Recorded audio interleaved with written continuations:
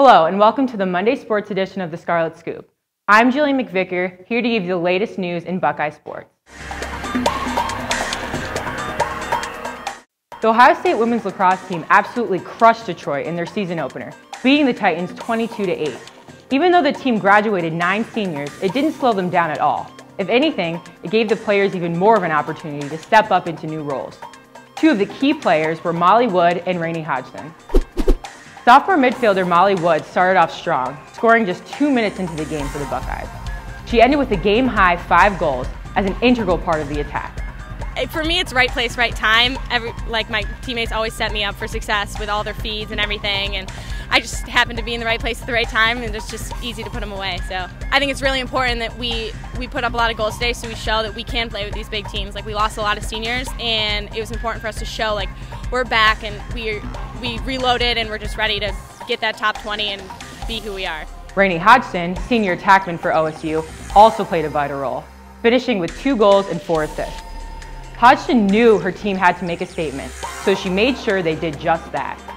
Today was really great because we got to see certain things we need to work on, whether it's sharpening up passes around the perimeter or really locking in on that high-low movement on offense. So I think to be able to work on that as a team will really help sharpen the sword for our next few games. We always got to go out and play like it's our last game, last half. We got to come out strong and start the way we finished, and kind of start the way we want to make a statement.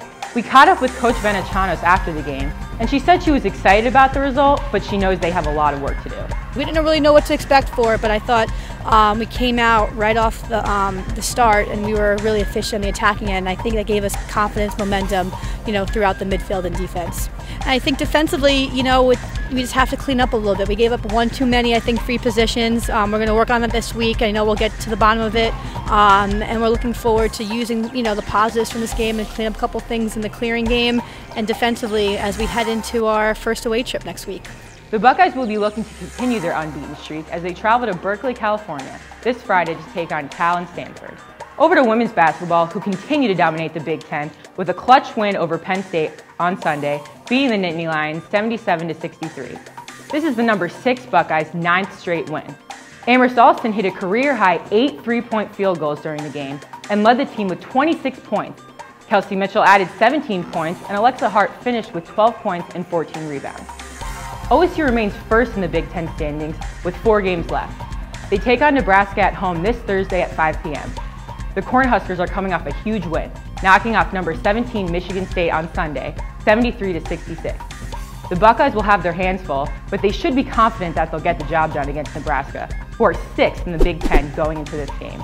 That's all we have for you on today's Scarlet Scoop.